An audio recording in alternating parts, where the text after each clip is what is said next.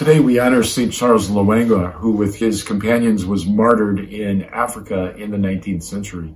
Pope Paul VI canonized him and gave a beautiful homily about how the blood of martyrs is really the seed of faith. We see that in the early church. We also see it in Africa.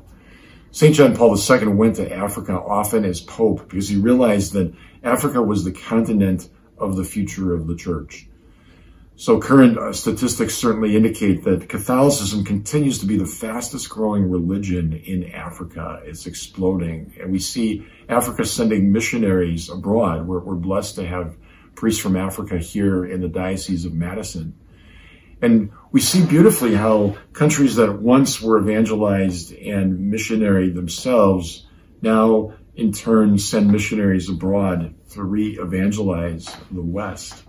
So we honor the vibrancy and the beauty of African Catholicism, and also all of the African immigrants and the African Americans here in the United States that are part of the Catholic Church. And we know that in our unity in Christ, there's no room for racism, for prejudice, for bias, that we are bound as brothers and sisters in the Lord, that each ethnicity, each race brings its own beauty, brings its own culture to the richness of faith. And so we think of all the African saints, the African American saints who enrich our church calendar and certainly our lives through their example of holiness. St. Charles Lwanga, pray for us.